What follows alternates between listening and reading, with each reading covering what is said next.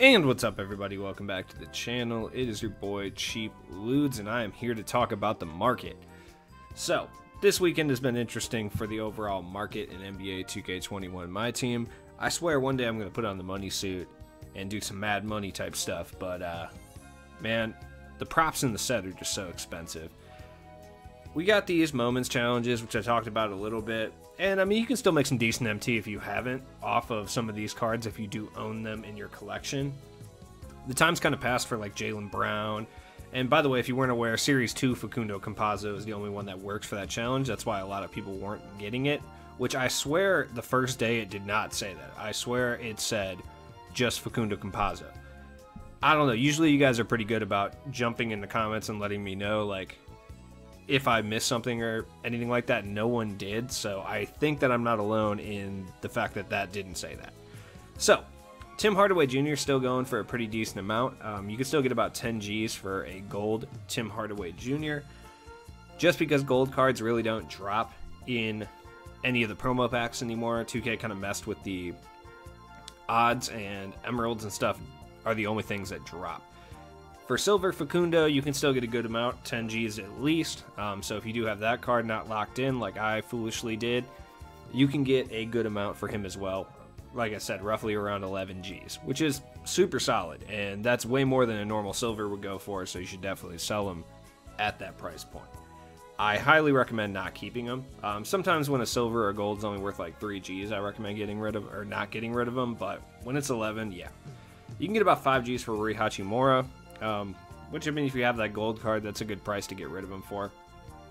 As far as Kevin Durant, the general, like, normal Kevin Durant's from the live series set are going for about 5 or 6K. This one's going for about 8.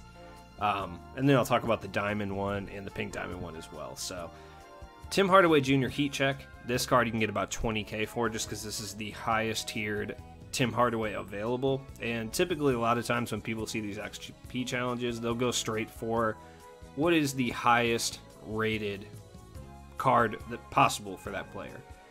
Heat Check Facundo is still going for about 10 Gs, which leads me to believe a lot of people do not realize that you need the Live Series 2 only to do that challenge, since people are still buying this card. You can get about 9K for him, which is a super solid price.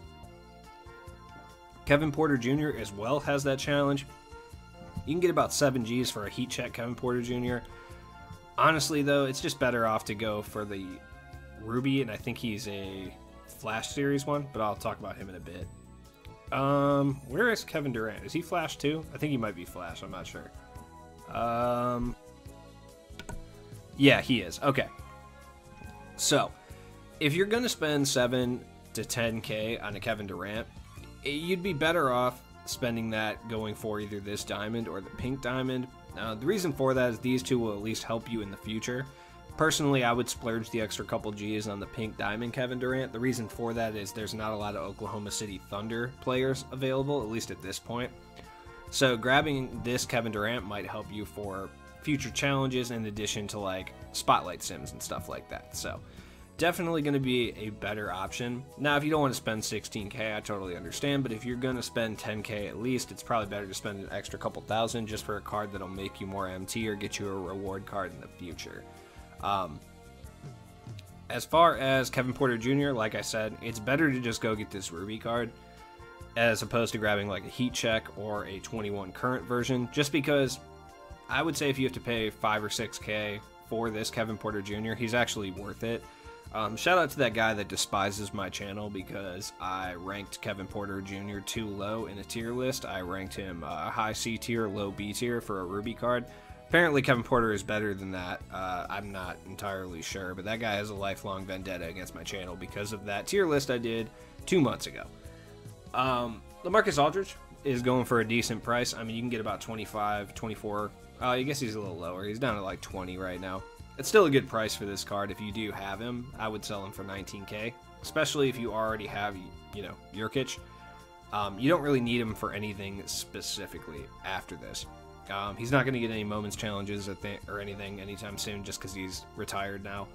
So there's no real reason to hold on to that Aldridge card, especially if you have Nurkic already. Russell Westbrook. Look, this card is way too expensive. I actually like Westbrook in 2K this year, and from what I understand, this card is actually really good over on Next Gen. I still don't think he's worth that price. He does play really good defense, so he can actually, as far as like small point guards go, he's one of the only people that can defend against Ben Simmons, in my opinion, as far as little point guards, besides like him and Rondo. But he's still not worth that price. Big Blake is worth 200k. Now, if he goes up to around 300, which is what he's been going for, it's not that he's not worth 300k, I just wouldn't pay 300k for him. He's better than Bosch, but at the same time, if Bosch was 100k and Big Blake was 300k, I would tell you to get Bosch because he's really not that much worse. Marquise Johnson. You can get this dude for under 15k. He doesn't have a range extender, so his price is ridiculously low just based solely on that. But he's a 6'7" 2 guard. You can apply range to him so you can get him up to gold for relatively cheap. I'm not going to sit here and tell you this guy is a really, really good card, period. Like, Trevor Ariza is arguably a better card than Marquise Johnson overall, though Marquise Johnson is a better rim attacking card, so depends on your playstyle. But I think it's worth paying 10 Gs or so for this card, just if you plan on doing Spotlight Sims later. Because there's not very many good guards for the Milwaukee Bucks in their history, especially in 2K in general. Because they refuse to give Monte Ellis and my boy Brandon Jennings any shine whatsoever, so. Or OJ Mayo. We're going to have to band together and get an OJ Mayo card. We need it. Rui Hachimura is relatively good. I would say he's about as good as like Rudy Gay or Kyle Kuzma. I think they're all kind of in the same vein, or even Paul Millsap. Like, they're all like right around each other as far as like how good they are. They all do one or two things a little bit better than the other ones, but depending on Rui's price. Like, Kyle Kuzma is about 40k. If Rui's down about 15 or 20, last I checked, which is like a pretty good price for him. I would say he's more worth it based solely on that. Though you're going to run into some issues shooting. He also does not have Slithery Finisher, which you'd be surprised how important that badge is, especially for someone who attacks the rim like Rui does. I promise. JaVale McGee. First off, lost in this set because everyone hates the idol sets, which, whatever. I think this set was actually pretty good, but a lot of people don't. Not good, but very mid, you know? Very okay. We got a three-point shooting JaVale McGee out of nowhere. He doesn't have range extender, but it can be applied to him. But, like, he's, like, a very good budget shot blocker. And if you're trying to build an all-time Wizards team, he's definitely a card that you want, especially with their distinct lack of big men. Also, he has 31 Hoff badges, which is, like, way too many for JaVale McGee to be having. He does lack some shooting badges. He has, like, good corner shooting badges, but he doesn't have, like, range extender, space creator, flexible.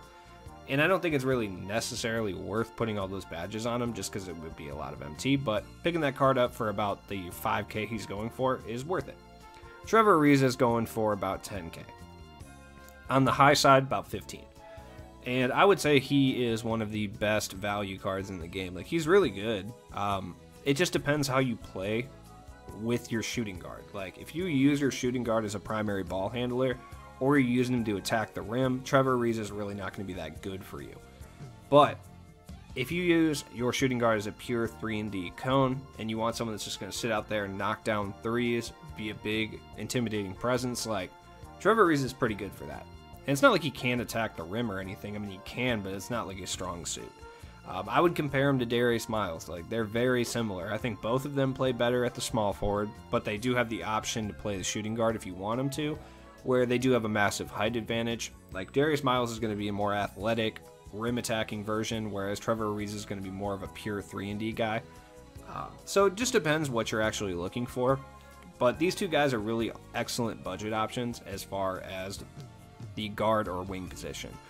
Norman Powell, I don't know what's up with this card. Like, even the CPU or another player that you're playing, this card makes so many whites. It's absolutely infuriating. He's really good. You can get him for about 3k. Especially if you're building like an all-time Raptors team, he's an excellent budget guard.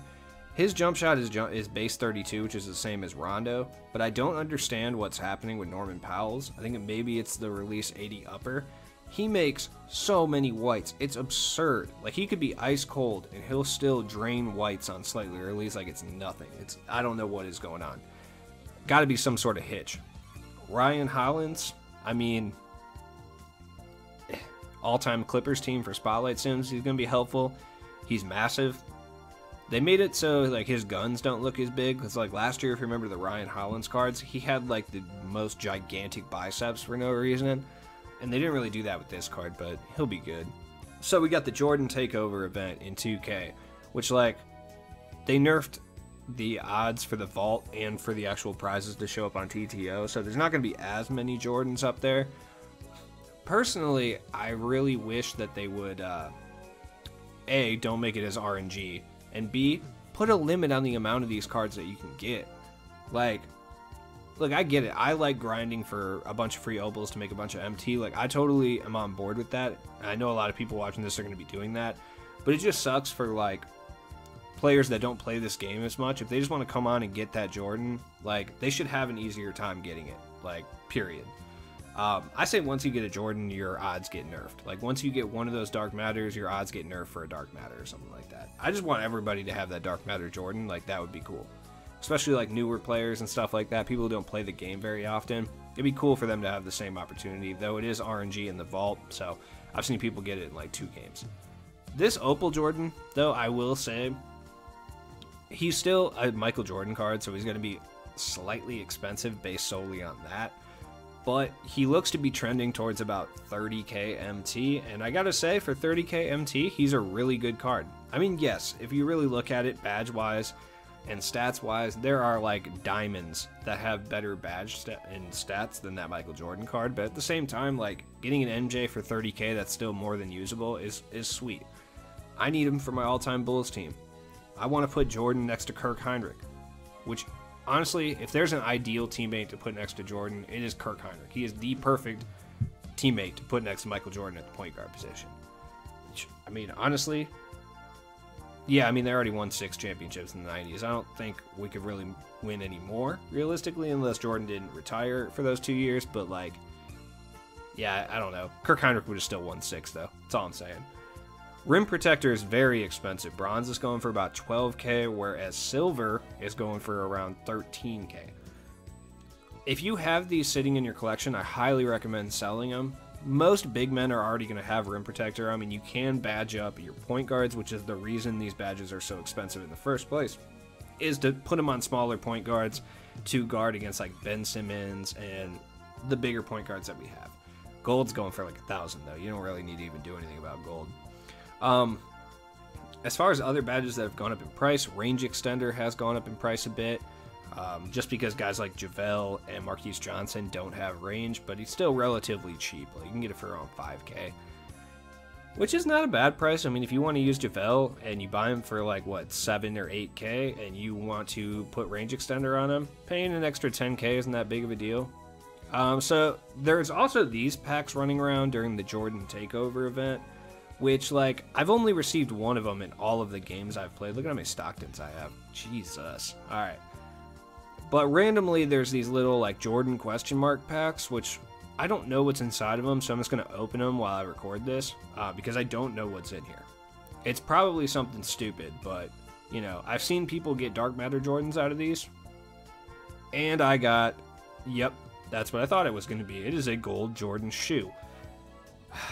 Look, if you were going to put shoes in here 2k, like, at least make the drops a lot heavier, like every win you get one or whatever, because, like, I've gotten one in all of the games I've played this weekend, and I got one gold Jordan shoe, so I got 300 MT basically. What I recommend doing this weekend, play TT, triple threat, offline. It's the least frustrating and the most rewarding. There's 4 chances to get something better than a token or a Ruby Michael Jordan, which, do not get me wrong, 9 out of 10 times you will get one of those 2, and it will be frustrating. But if you don't, you get a guaranteed Opal or above player. It's fine. TTO is just a sweat fest as per usual. Like, it's Unlimited is the sweatiest game mode in the game, but TTO is not far behind this year, just because everybody's grinding it to try to stack Jordans up and make a bunch of MT, which is why a TTO limit should have been put in place, because it's annoying for everybody else. It's frustrating. So Nurkic is the free reward. He is very okay. He's not incredibly good, but he's solid, and I do recommend getting all of them because to get the top secret opal on Monday, you do have to have all of these reward cards. So I would try as hard as possible to make sure you get that by the end of the season. If for no other reason, just for spotlight sims that we're eventually going to get, having that extra player on a roster will help. And some of those players that we got are helpful in themselves. Like Bruce Bowen is helpful because there's not a whole lot of guards for the Spurs that don't cost a lot. And Nurkic is helpful because there's not a lot of big men for the Blazers, etc. Season 6 final 2K TV. And I believe the last word is... Yep, code. That's a free locker code. What does it get you? An Idols pack. Whatever. Like, it's probably going to have like a bronze player in it or something stupid, or an emerald if you get one of the more recent packs, but free packs are free packs. So let's drop this ball. I usually drop it over on the right side just because worst case scenario, well, unless it hits middle, I'm at least getting a, I might have spoken too soon, a Kevin Garnett pack. The last thing I want, literally the last thing I want on this board is a Yao Ming pack. I will take Anthony Davis over Yao Ming all day. Okay? That's not how that was supposed to go. Like, that's the one thing I don't want, which is probably why I'm going to get it. Oh, okay. I was about to say, I'll take a Garnett pack. That's totally fine. Like, okay. Yeah, I'll take a Russ pack. That's cool. I probably won't get anything out of it, but it is what it is. Anyways, it has been your boy Cheap Ludes. Thank you for watching the channel. If you're new and you have made it this far, please subscribe. Check out my description for all my stuff. Like, all my stuff's in there, including the second channel that I'll be uploading videos on tonight. So, hey, I know you want to. And I'll be doing the Squad Tip series tomorrow.